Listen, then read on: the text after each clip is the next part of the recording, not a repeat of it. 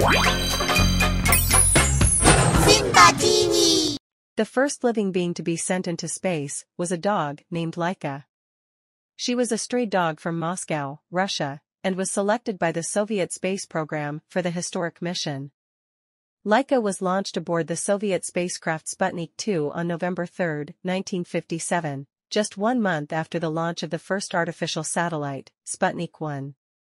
Laika's mission was part of the Soviet Union's efforts to explore the feasibility of sending living organisms into space and to study the effects of space travel on living creatures. Unfortunately, the technology of the time did not allow for a safe return of the spacecraft, so Laika was not expected to survive the mission. Tragically, Laika died a few hours after the launch due to overheating caused by a malfunction in the spacecraft's temperature control system.